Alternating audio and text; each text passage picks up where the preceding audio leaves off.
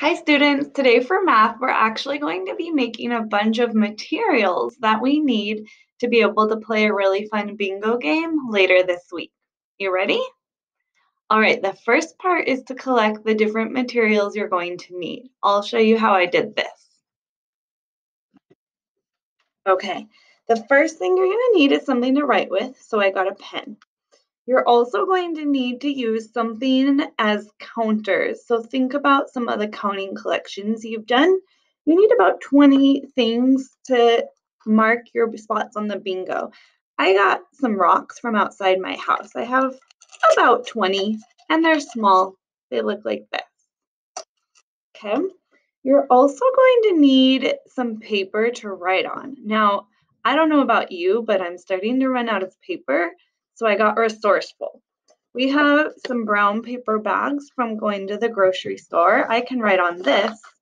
I also have an old box that some food came in, and guess what? On the inside, it's plain and a great place to write. So I'm going to rip open this box along the edge like this.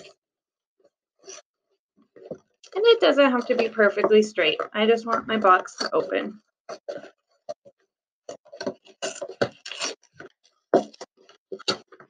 There. Now I have a lot of writing space and I'm not even using any paper. So that's the first thing that you need to do.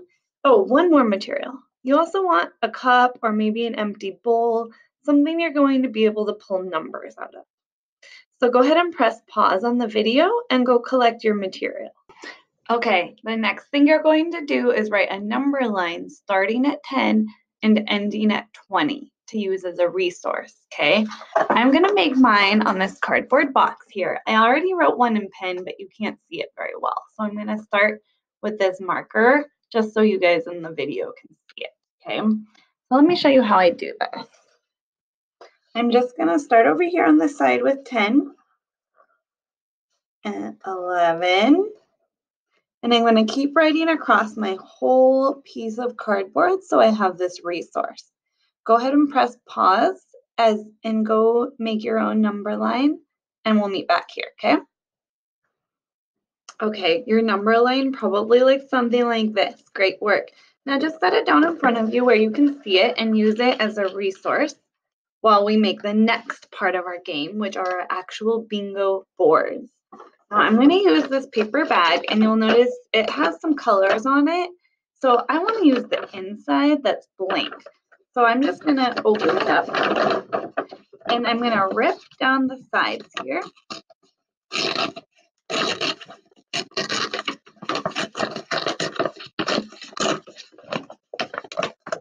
All the way around to the other side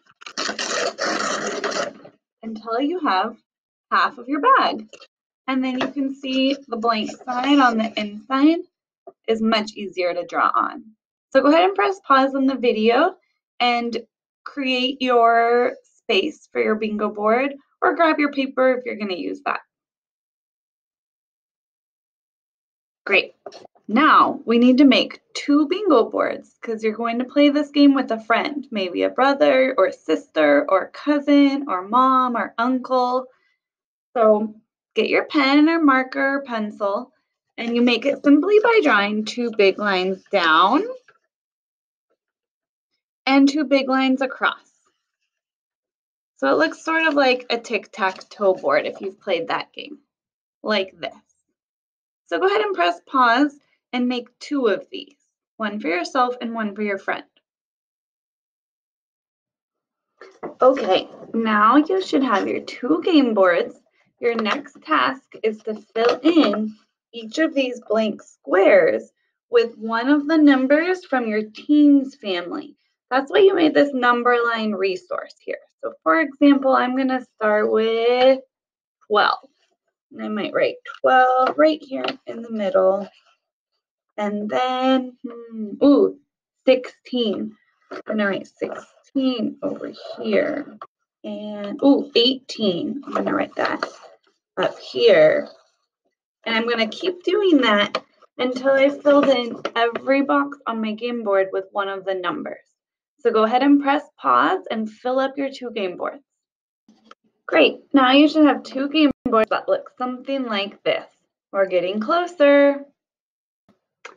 The next thing you need to do is rip up a bunch of little pieces of paper. You need 20 small pieces of paper. I have this beautiful notebook that one of you gifted me so kindly, so I'm going to use a page from in here and take that out. Now, if you don't have paper like this, guess what? You can flip over your bag and you can rip off small pieces from this side.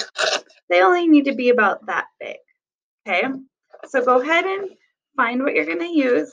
Maybe it's paper like this, and you're going to rip up 20 small pieces of paper. Okay, so go ahead and press pause and go do that part.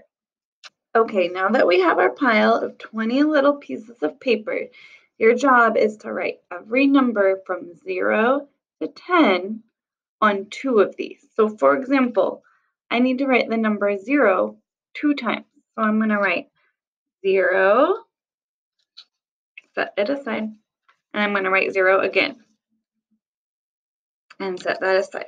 What number comes next? 1. Yeah, exactly. I'm going to write 1, and I'm going to write 1 more time. You're going to write every number 2 times. What number comes next? Yeah, you got it, 2. And how many times am I going to write it? Yep, twice, exactly. All the way up to the number 10, okay? So now it's your turn to go do that on all of your pieces of paper. Go ahead, press pause. 10. Okay. Oh, you're back. You beat me. Nice work writing your numbers. All right, my friends. Now, with this little pile of numbers we have, you're going to crumple each one up into a little ball so it looks like this, and put it inside your empty cup or bowl that you grabbed maybe from your kitchen. You're going to do that with every number.